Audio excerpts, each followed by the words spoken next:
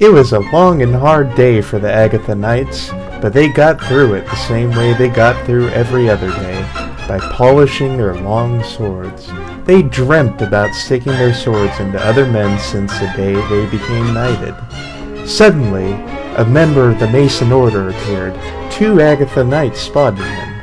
They approached him with a smile on their faces as the scout was alone. They both snuck up on him and forcefully removed his armor so he would have no protection from their embrace, and tenderly inserted their long, solid swords into the Mason Order scout's unsuspecting body. They continued to thrust gracefully as the scout screamed in terror, and the 2 men continued to thrust until they screamed, "For Agatha!"